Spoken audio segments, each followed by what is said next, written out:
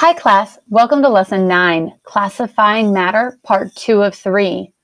In this lesson, we are going to explore compounds, and by the end of this lesson, you should be able to differentiate between elements, compounds, and mixtures, identify a compound by formula and particle diagram, classify a compound as ionic or covalent by using the elements that make up the compound, and relate the properties of elements to compounds. Let's get started.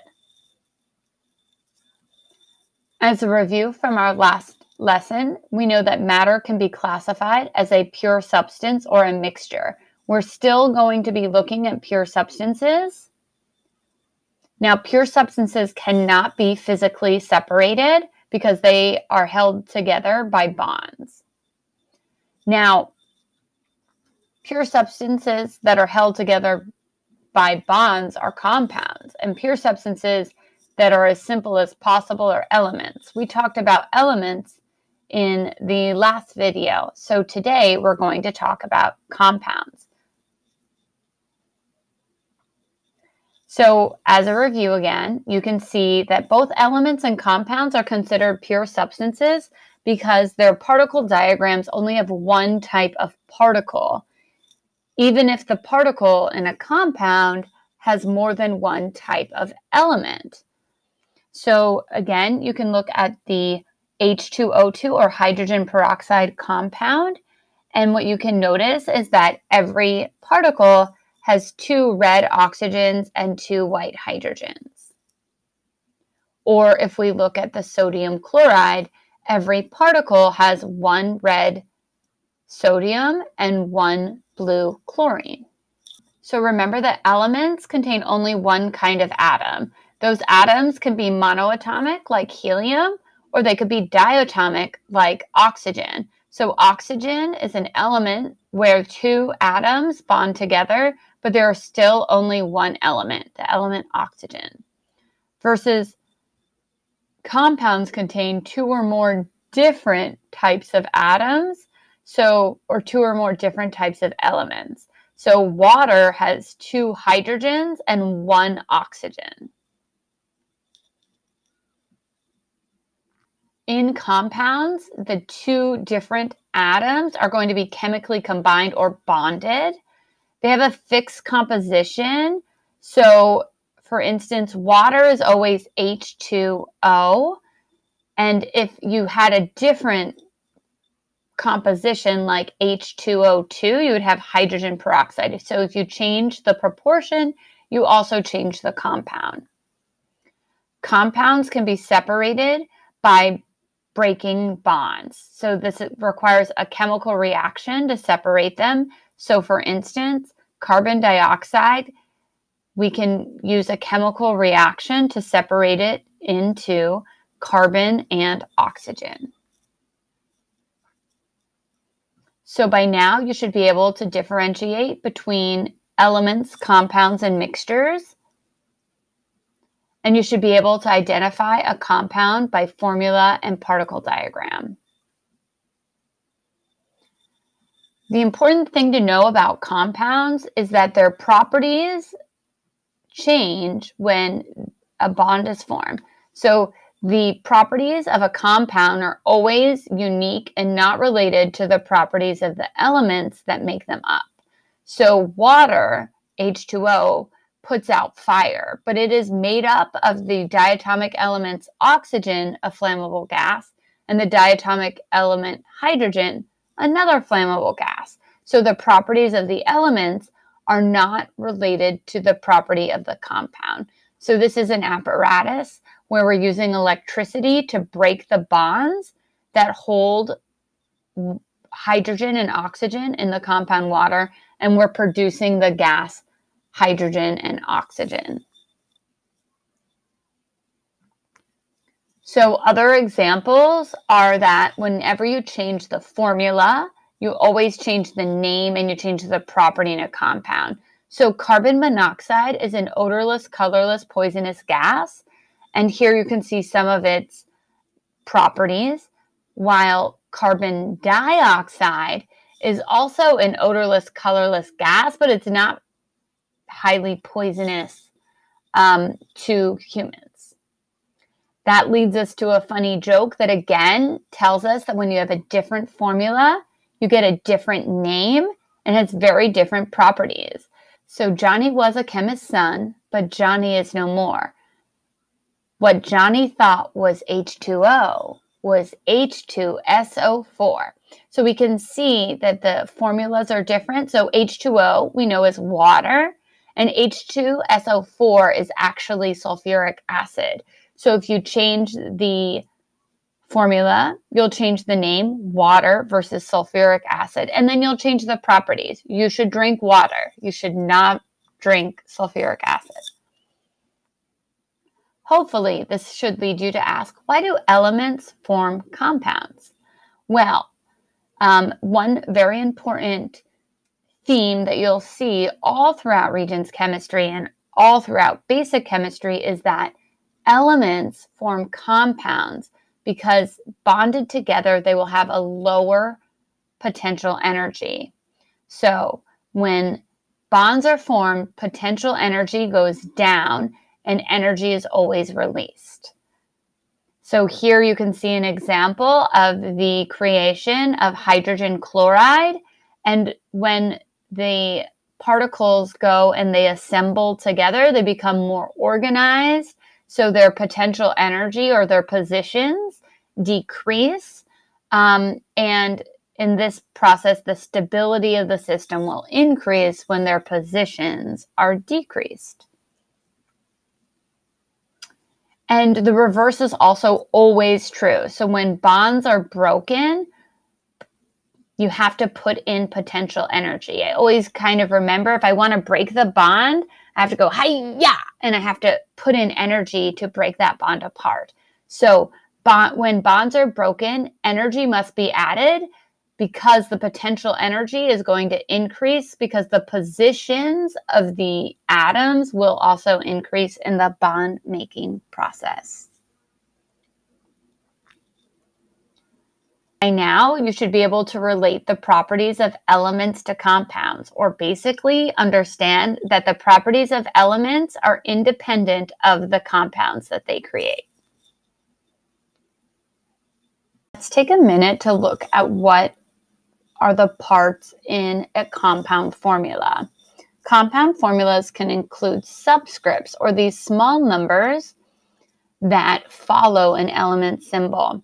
They indicate the number of atoms only of the element that precedes it.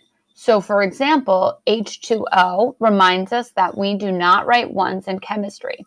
So the subscripted 2 only applies to the hydrogen. So water has 2 hydrogens and 1 oxygen. We don't write a subscript of 1 because it's unnecessary. If we write an oxygen, there should be 1 of them. And again, when we have CO2, there's no subscript for the carbon. So the carbon, there's only 1 carbon because it's just understood, but there are 2 oxygens. So you can see here we can build a particle diagram for these compounds. So these elements are bonded together to make a compound.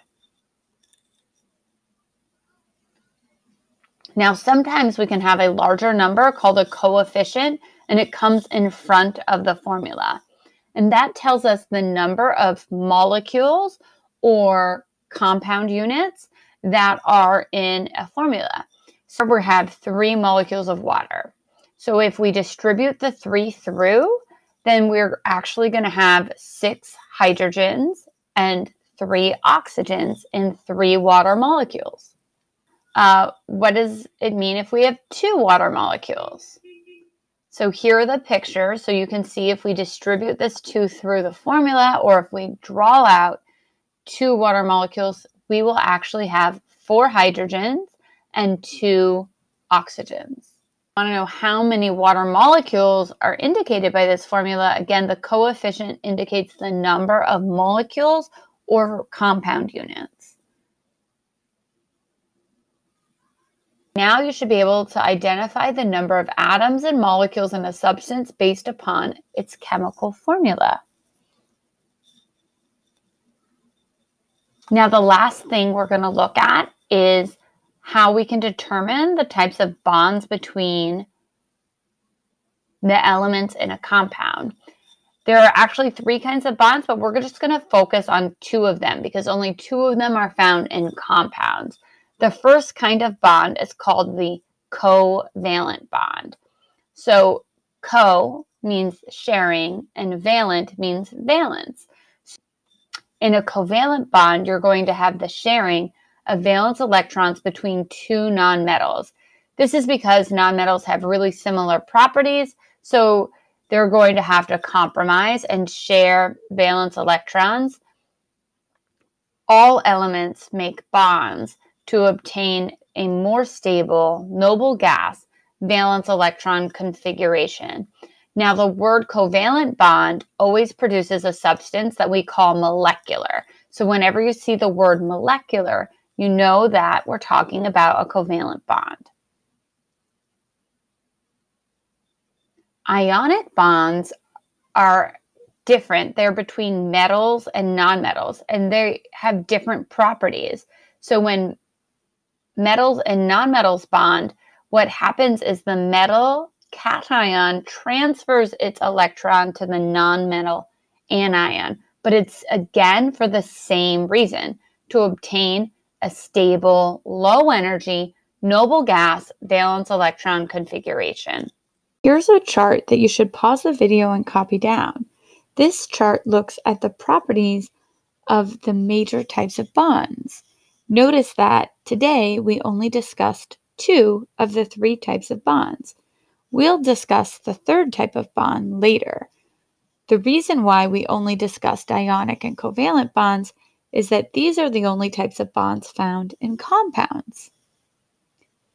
Now, there's a lot of information in this table. We will go and revisit this information several times throughout the year in different units, but it's a good idea to copy down this chart so that you have a foundation to build your learning on throughout the year. So ionic bonds produce compounds called salts, while covalent bonds produce compounds called molecules. Ionic bonds typically are between metals and nonmetals. They form when the metal cation transfers its electrons to the nonmetal anion. Covalent bonds create molecules where 2 nonmetals share their electrons. The nature of the elements within the bond impact the physical properties we see amongst compounds with these types of bonds. So ionic bonds have strong intermolecular forces. That means they have a strong force holding one compound particle next to its neighbor.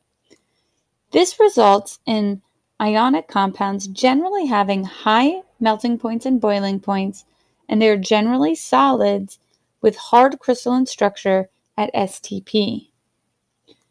One more unique physical property of ionic compounds is that in the liquid or molten state and in the dissolved or aqueous state, these substances have free-moving charges or free-moving ions, which allow them to conduct electricity. We say that ionic compounds are electrolytes when they are in the liquid state or when they're dissolved in water, which we also call the aqueous state. Now, to name an ionic compound, we generally name the metal and then the nonmetal, and we change the ending to "ide" to signal that we are done with the compound name. So here you can see this formula is called potassium oxide. Nothing in the name indicates the subscripts of the formula.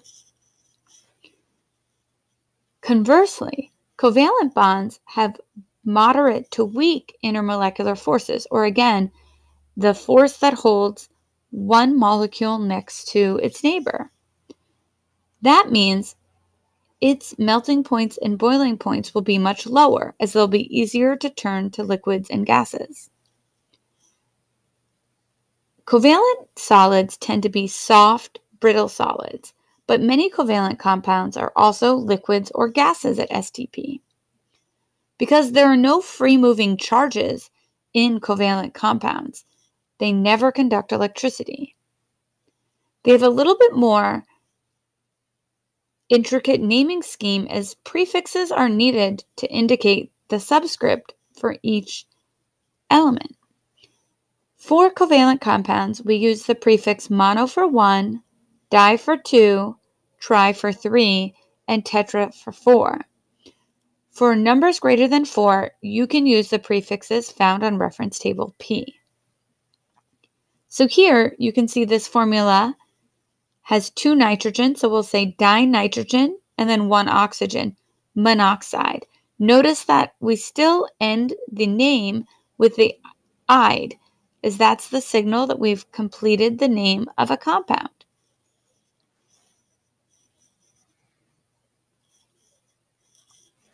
So by now, you should be able to classify a compound as ionic or covalent based on the elements that make up the compound. So we've reached the end of Lesson 9. By now, you should be able to differentiate between pure substances of elements and compounds with mixtures, identify a compound by both formula and particle diagram, classify a compound as ionic or covalent, and relate the properties of elements to the compounds that they build. Since we're at the end of this lesson, make sure that you've taken good notes. Write down any questions you have and bring them to class. We will discuss them. Complete your homework on Google Classroom, and don't forget, put your Regents Chemistry reference table and your non-graphing calculator back in your backpack so that you are prepared for class. I'll see you soon.